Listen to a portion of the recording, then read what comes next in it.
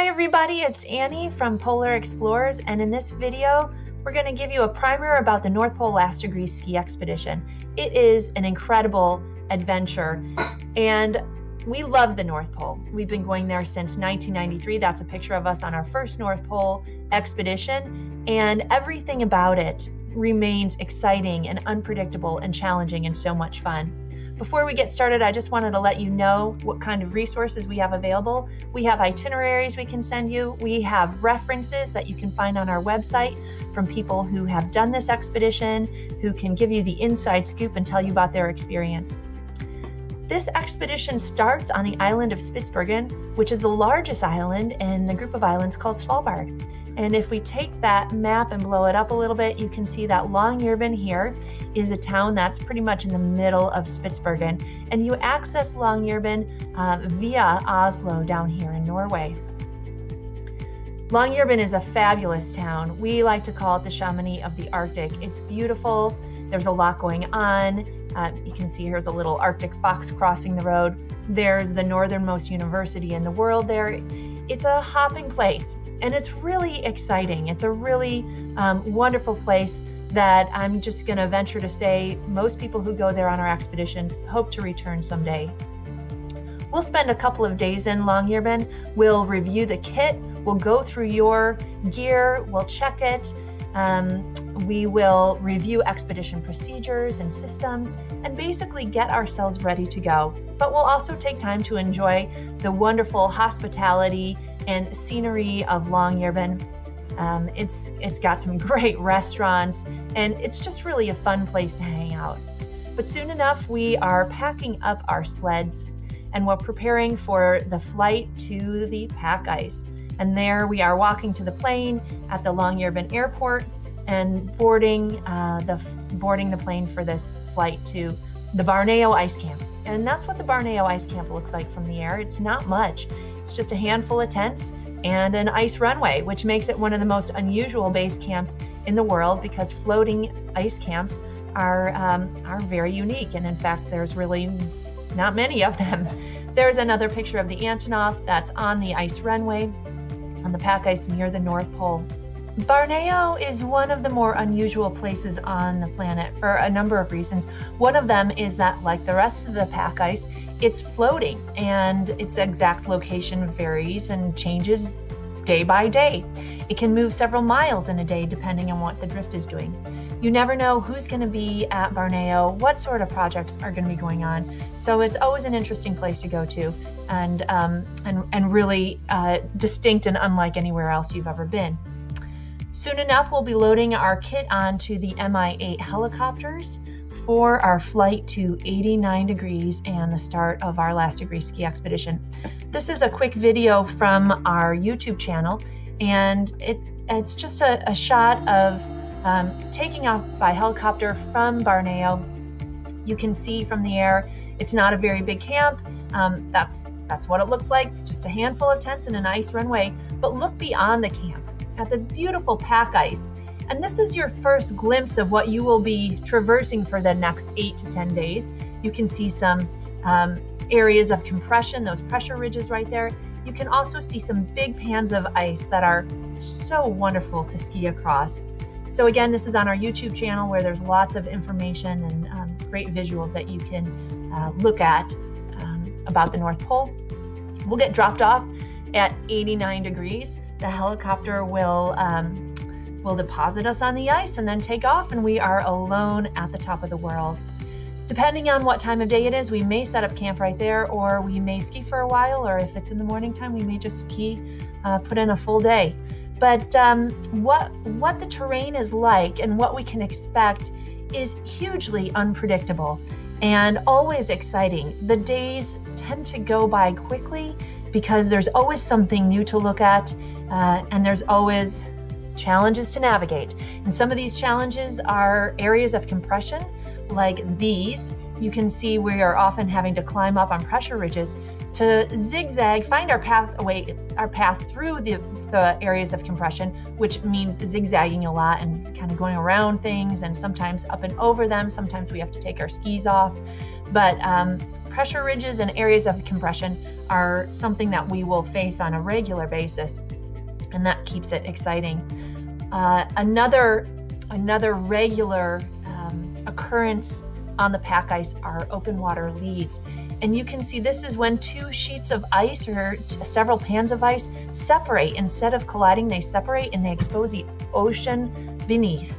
And that water will immediately start to refreeze, but until it's frozen strong enough to be able to travel on, we've got to divert our way around it, find a way across. Up in this corner here, you can see it's not so wide and we're able to ski across. But usually it means skiing to the left or to the right to try to find an area where it pinches together, where we're able to find a bridge, a natural bridge. But it does sometimes happen that we come across a frozen lead that's frozen enough where we can just follow it north as long as the lead exists. Another really cool thing about the pack ice is that it's floating, it's drifting. And so you don't feel it when you're on the ice. You can't feel the drift. However, it's moving underneath your feet. If you stand still and check your GPS, you will see that you're usually floating in some direction, north, south, east, west. You don't know, it's unpredictable. But it can have a big impact on how difficult or how easy your day is. And here's a graph of a 1 last degree expedition, or maybe it's a little bit less than a last degree. You can see these orange dots here are where the team made their camps, and the yellow dots are where they woke up. And so the little dotted lines are the pack ice drifting over the course of the night. And it's most common to wake up in a place that's different than where you went to bed. And that always keeps it exciting. And here's a picture of one of our teams. You can see they're at a lead. They're probably stopped trying to figure out which direction they're drifting. They're going to use that information to decide which way they should go to try and get around that lead. The pack ice, if it's anything, it is dynamic. It is always changing, and it's really beautiful. And these are just some of the scenes that you may see when you're up there. There's also some really great sun phenomena taking place, sundogs and sun pillars, and if you're lucky, you'll get to ski into the sun when it looks like this. Our camps are like other expedition camps. They're relatively tight. We stay close together, and we usually try to find a place that's on old ice, that's several years old, nice and thick, that's free of some cracks, and that has a good visual reference of what's going on around us. And the reason that we do that is because there are some animals this far north. There are polar bears, there are seals. Of course, we don't worry too much about the seals. They are pretty cool if you get a chance to see one. And if you do see a seal popping its head up from a lead, you're gonna start looking for the polar bears because of course the polar bear are out there looking for the seals. Those are some polar bear footprints on the left. And we do carry with us a number of non-lethal deterrents as well as a lethal deterrent. And we also have some polar bear protocols that we review with the team before the expedition, because our goal, of course, is to keep everybody safe and all the animals up in the high Arctic safe as well. Everything about this expedition is unique. Your experience is not going to be like anybody else's North Pole last degree experience. The pack ice is different every day, sometimes every hour, but certainly between expeditions. And how you make your way across the ice is different. Two teams that get dropped off at the same place will likely not see each other again after an hour or two until they reach the North Pole, because one team will turn right at a lead, the other team will turn left. It's really unique. Unlike other places where there's a trail to follow, that's not so here at the North Pole. The highlight of the expedition is reaching the North Pole, and there is no greater satisfaction then reaching 90 degrees north after skiing for 8 to 10 days across the pack ice. It's really, really exciting.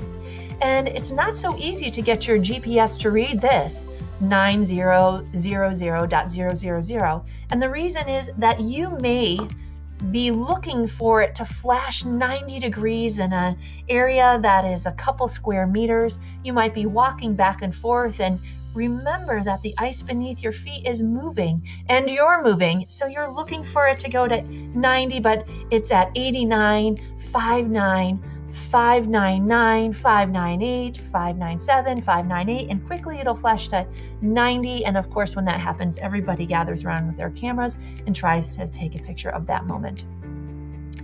It's also really fun to get out your banners and your signs, get out the sat phone, call home, share the experience with family and friends, and really enjoy where you are.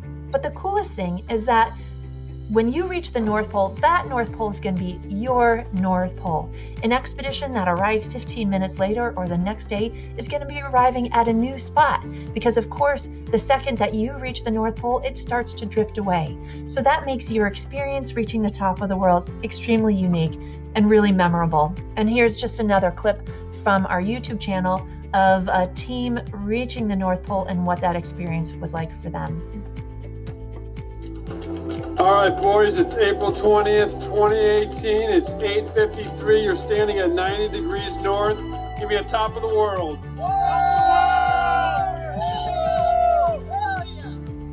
Thanks, Gene, for getting us here, buddy. Thank you, man. Thank you. So much fun. And that's really what it's like. It's a really exciting moment. We may spend the night at the North Pole, or depending on the timing, we may get picked up and brought back to the Barneo Base Camp by the MIA helicopter. And once we're there, we get back on the Antonov and fly back to Longyearbyen. And that is the end of the North Pole Last Degree Ski Expedition. A couple of notes. Importantly, before the expedition, virtually everyone participates in our Polar Shakedown training, which is the best way to get ready for this expedition. The Polar Shakedown training takes place at 2 different times and in 2 different places. We have our first training in January or February in Ely, Minnesota, in the United States, and the second training is just prior to the North Pole expedition in Longyearbyen, Norway. And on this training, you're going to learn the systems that will keep you safe and help you be successful on the expedition. You're going to get a chance to test drive all of your kit. You're going to learn about regulating your body temperature, and so much more. You're going to come away from it with some really great resources and some advice and tips from the guides. And it's a fabulous adventure in its own right. We have a lot of additional resources about this expedition. Our YouTube channel has got a lot of great videos, and if you go to it, make sure to check out the North Pole videos playlist. These are all videos about the North Pole, North Pole skiing, North Pole dog sledding, just some information that's really valuable and some visuals that will help paint a picture of what to expect. To get more information off of our website, you can go to the expedition from the drop-down menu here, and you can download some information. The itineraries that we have here are loaded with good details about the expedition, including getting there, and also some additional resources. To register for an expedition, everything you need is online. You can shoot us a message. That's always helpful to know if you're thinking about joining us, but you can find our online application right here, and that's a great way to start by filling that out. Also on our website, we have some really great blogs, some great interviews with people who have been to the North Pole, and it's a great place to start your research. Of course, the best way to learn more and to get answers to your questions is to speak to us on the phone. That's us. We are a group of adventurers who love the high latitudes, but the best part of our work is getting to meet people just like you and getting to share these remarkable places with you. So that's just a little bit about the North Pole Last Degree Ski Expedition. I hope that this has been helpful. Thank you so much for listening to this video and watching, and feel free to reach out anytime with questions.